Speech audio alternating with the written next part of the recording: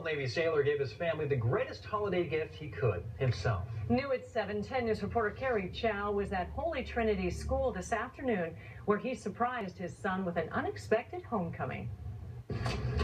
It wasn't Navy technician Brad Haney's toughest mission, but coming home early from deployment to surprise his son at Holy Trinity School may be his favorite mission. Pastor Dale. Hi, Daddy!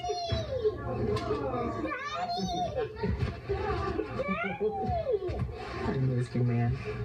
5-year-old Bastion Haney hasn't seen his dad in 4 months. He wasn't expecting to see him for at least another day. I was trying not to tell Bastion about the surprise, but trying not to lie to him at the same time, so I was just being very vague. I thought you were going to be late.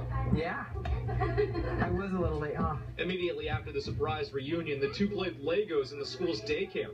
The elder Haney, who operates a nuclear reactor on the USS Asheville, says his son is a fighter like his dad. When he was born, he was in the hospital for like 6 weeks, and we're driving to the hospital every single day. Young Bastion has cerebral palsy and suffers from epilepsy. During her husband's deployments, Bernadette says it can get tough.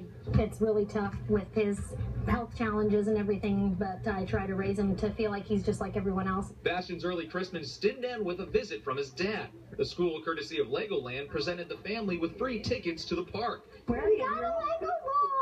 It was an afternoon gift exchange no one in the family will forget. Thanks, buddy. You're my present. In El Cajon, Carrie Chow, 10 News. Well, Haney has been stationed off the coast of Central America. He deploys in February. That's what the holidays are all about, right there. Yeah, and good for her for being able to keep that secret. That's She did tough a great sometimes. job at that. Amazing. Well, as you